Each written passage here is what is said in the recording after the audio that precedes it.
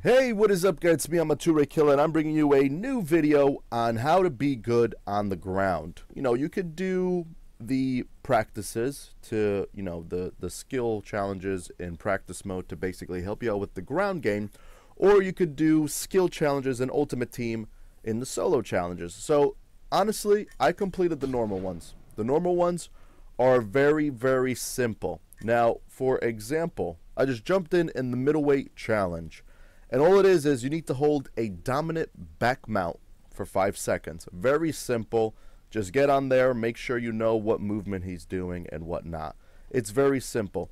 Now, there's different challenges. So, like, the lightweight one will be hold a dominant half guard for, like, 30 seconds or something.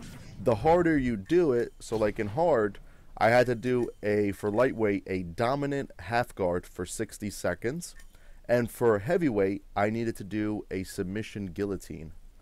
So for middleweight, we're going to jump in the middleweight. Need to hold a dominant back mount for 60 seconds. It's very simple, so let's jump in that and let's do it. All right, so let's do it. For back mount, dominant back mount, it's very simple. First of all, we just need to either take him out on the ground, do some combos, damage him. It is on a harder difficulty, so these guys are very simple still. If you are an experienced fighter, if not, whatever.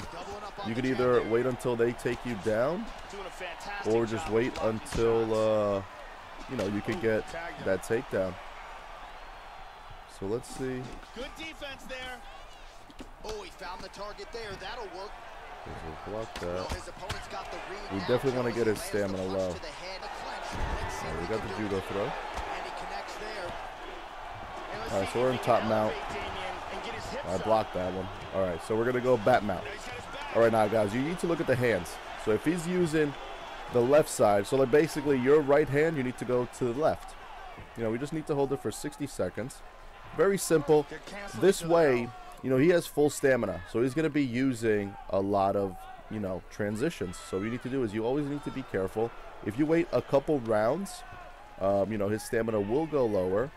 And if his stamina does go lower, it's going to be very simple for you to attain this challenge. But it's also going to help you see how the transition goes, so you can actually defend a transition when you're in a dominant position. 2 minutes now to go in the opening round. Now, it's very simple, Basically, this one's just left and right, left and right. So it's very simple to know. You could, like, throw in a couple punches to make his stamina go down even more. Same thing when you're in a submissive stance. Let's say you're in full guard submissive. What you could do is just... Oh, how did I not get that? He's got a half guard here. Yeah, so like if you're in a submissive stance, what you could do is just wait, tire them out, keep guarding them, and then that's it. Then you just, go for that submission. And that's how I did it with the heavyweight.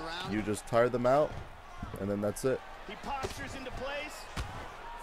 Also, if you go into the direction that they're going to and in a dominant position, you can easily block their transitioning. So if he's going to the left and you throw a right punch, it blocks his transitioning.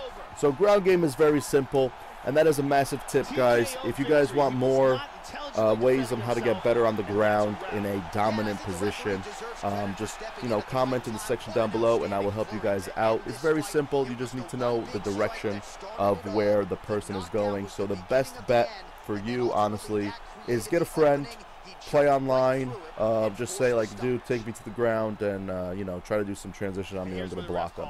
That's the best way. Or do it with a computer, practice mode, anywhere, and that's how you guys will get better on the ground. As you guys can see, we got the dominant back mount for 60 seconds. Very simple, and I'll see you guys soon. All right, guys, peace.